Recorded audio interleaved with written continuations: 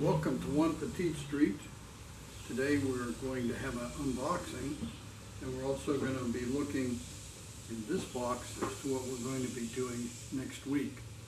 Right now, I do want to invite you to do those preliminary things with me, where we really thank you for tuning in, and where we also ask that you might push the like button if you like the program today.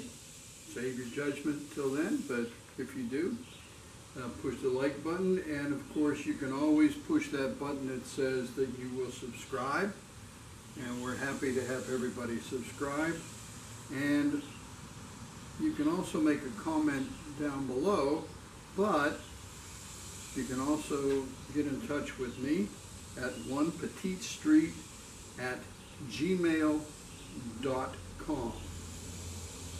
So I say today, we'll open this box later to find out what we're going to be doing next week. But today we're going to have an unboxing. And that unboxing is indeed a pie safe, as they call it, or as we know them as a pie cabinet. But before we go and look at the pie cabinet and open up this part of it, we're going to look at a very special pie cabinet. And so we'll look at that, and then we'll open up and unbox or unpackage. I wanted to tell you about our own pie cabinet, or pie safe as they call it. We obtained this back in 2003, and it was made to sell at a church bazaar by one of my parishioners.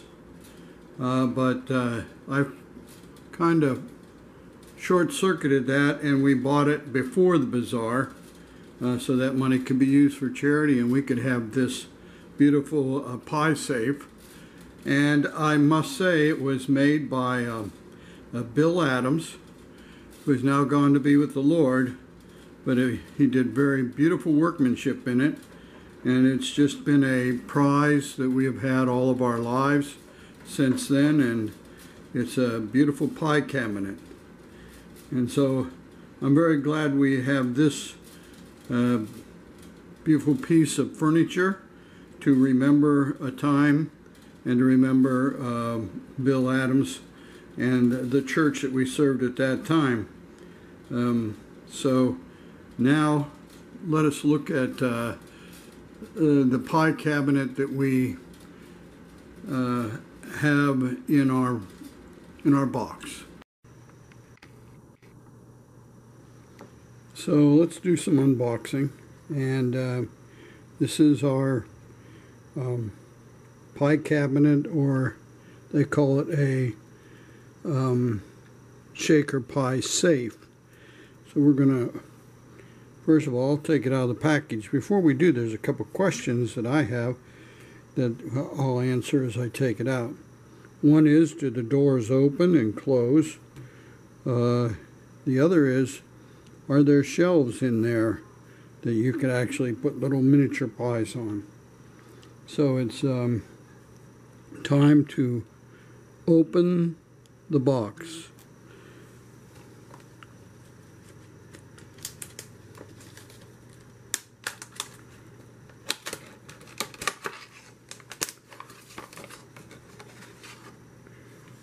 Okay, now we have the box open.